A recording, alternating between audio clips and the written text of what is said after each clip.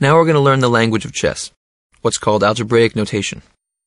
The vertical columns on the chessboard, the files, are lettered A through H. This is the A file, the B file, C, D, E, F file, G file, H file.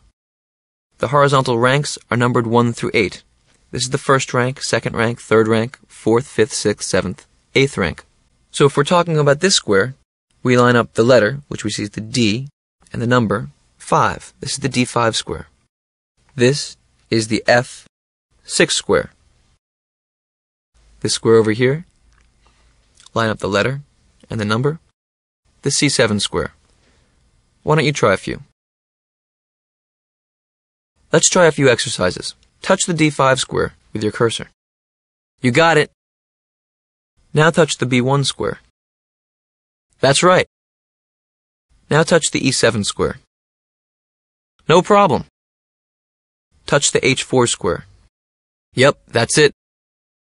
Touch the A8 square. Excellent work.